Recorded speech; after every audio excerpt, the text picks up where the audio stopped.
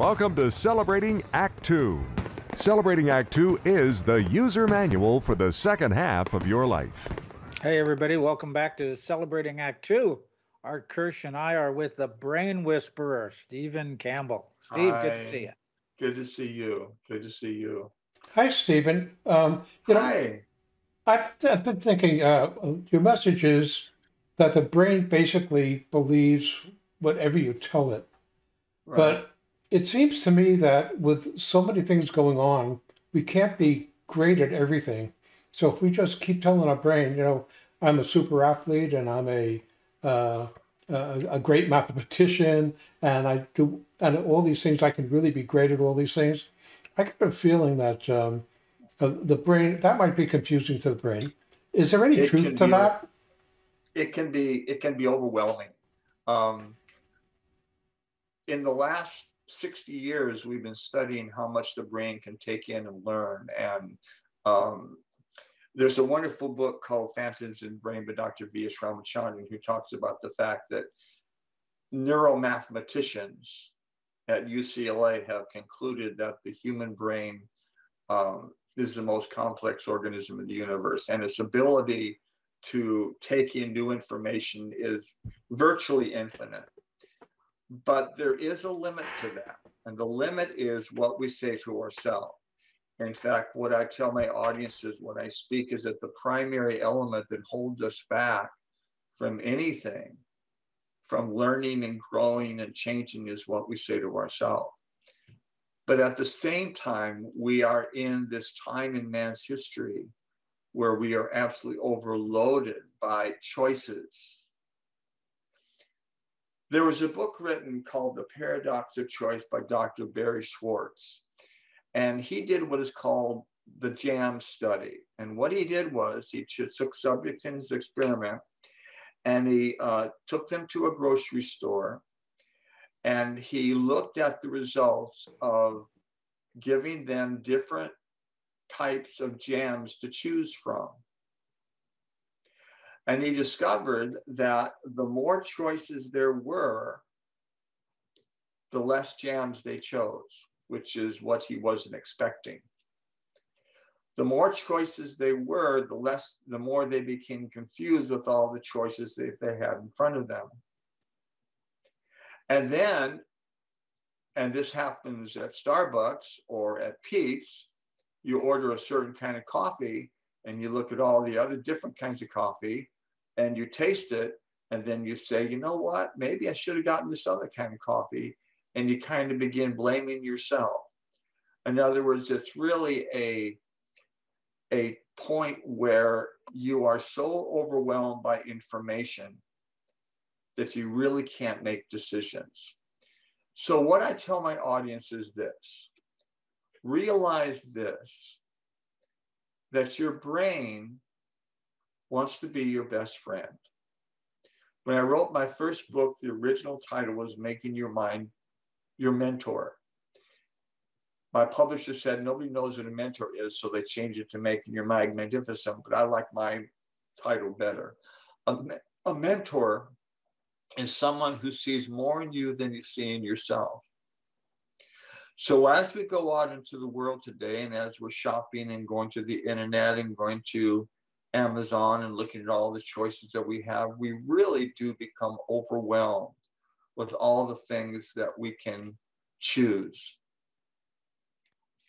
So what do we do with that?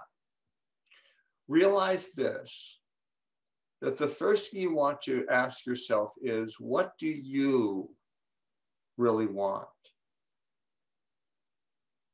What is your passion? Where you want to be? What do you want to do?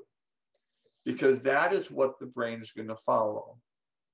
There's a wonderful principle behind this, and that is this, that your brain locks on to whatever you choose to lock onto. When I was a little boy, my dad taught me how to ride a bicycle, and he took me out to this road, took the training wheels off. And he said, now, son, before I give you a little shove, and don't worry, I'm going to run next to you. You see that rock on the road about 50 feet? Yes, Daddy. Don't run into that rock. And I got down on the bike I locked onto the rope so I would not run into it. You already know what happened. Bam, right into the rock. That's what you want to realize. You want to lock onto what you deem as important, because that's what your brain is going to do. Here's an illustration. One of my favorite characters was raised in Australia, and he entered the first Australian marathon, which went from Sydney to Melbourne, 885 kilometers, 545 miles. And the reporters ganged up on him. His name was Cliff Young. And they said, "What are you doing here running this race? You're 65 years old. And we see that you don't have racing shoes. You've got Australian muck boots. What are you doing?" And Cliff Young answered by saying, "Well, I spent my life in the outback, chasing my 2,000 head of sheep on my 2,000-acre farm. I mean, this is a 5-day race. I've run sheep for 3. I thought this race would be fun." So he ran the race with 150 of the top runners in the world who had flown to Australia for this race. And do you know what happened? He beat them all. How did he do that? He beat them all by not only running during the day, he ran all night. He didn't know you're supposed to sleep. So while all the other racers were sleeping, he just kept on running. What happened the next year? The next year they had the same race. Cliff Young injured himself so he could not finish it. 8 runners beat his record. The year after that, the year after that, the year after that. What did they do? These runners said, if Cliff Young can do it, I can do it. They locked on to what Cliff Young did. And they locked it on for themselves. And their brain said, okay.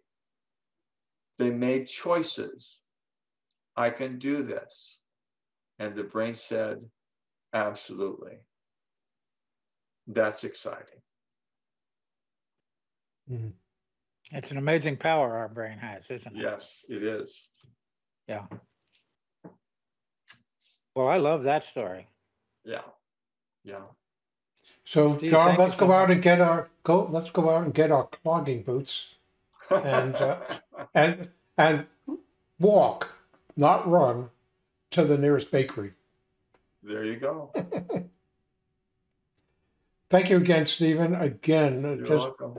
it's wonderful how you help us rethink about how we use this special organ that we have, our brain, and Thank helping you. us all be more successful and more satisfied with the results of our life, because it believes, our brain believes what we tell it. Absolutely.